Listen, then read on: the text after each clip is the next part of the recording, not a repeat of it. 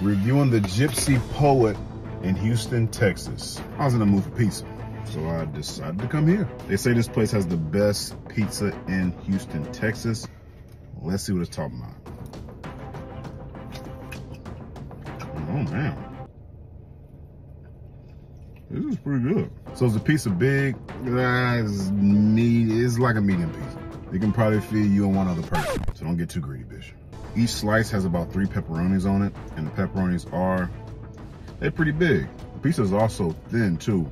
It's not really bready, so you can easily devour like 3-4 of these motherfuckers. Cheese sauce ratio is pretty good. For those who don't like a lot of sauce, this pizza might be for you. Even got some air bubbles for your ass. There is something unique about this pizza though. If I'm not mistaken, they drizzle honey on the top. I taste something real sweet up in this motherfucker. I ain't complaining either. It's the perfect drizzle. They also gave me some red peppers for me. I'm not really a red pepper on pizza fan, but we're gonna try it today. That red pepper with that assuming honey drizzle. It's like that.